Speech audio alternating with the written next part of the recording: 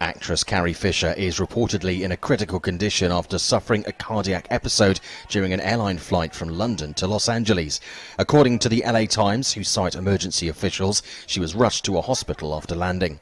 Fisher, who celebrated her 60th birthday this year, has been on a tour promoting a new memoir. She's best known for her role as Princess Leia in the Star Wars movies. No representatives for the actor were immediately available for comment, nor were city fire department officials. The celebrity news website TMZ.com and other news outlets also reported that Fisher suffered a heart attack on the plane.